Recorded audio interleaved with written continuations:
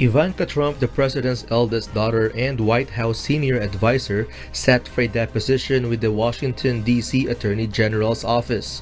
Trump was deposed for the ongoing investigation into her father's 2017 inaugural committee, where the D.C. Attorney General has been looking into whether the president has violated the emoluments clause or profited from the presidency. Trump's eldest daughter was among a list of others who have sat for a deposition with the Attorney General, including Tom Barrack, the chair of his inauguration.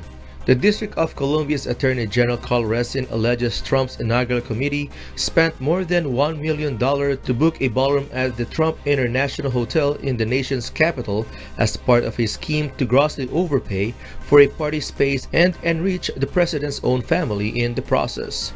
In a statement, Alan Garten with the Trump Organization said that Ms. Trump's only involvement was connecting the parties and instructing the hotel to charge a fair market rate, which the hotel did.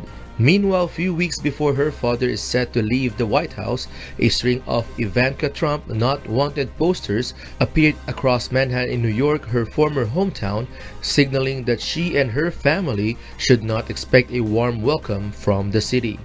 Sonicos UNTV News and Rescue USA. We serve the people. We give glory to God.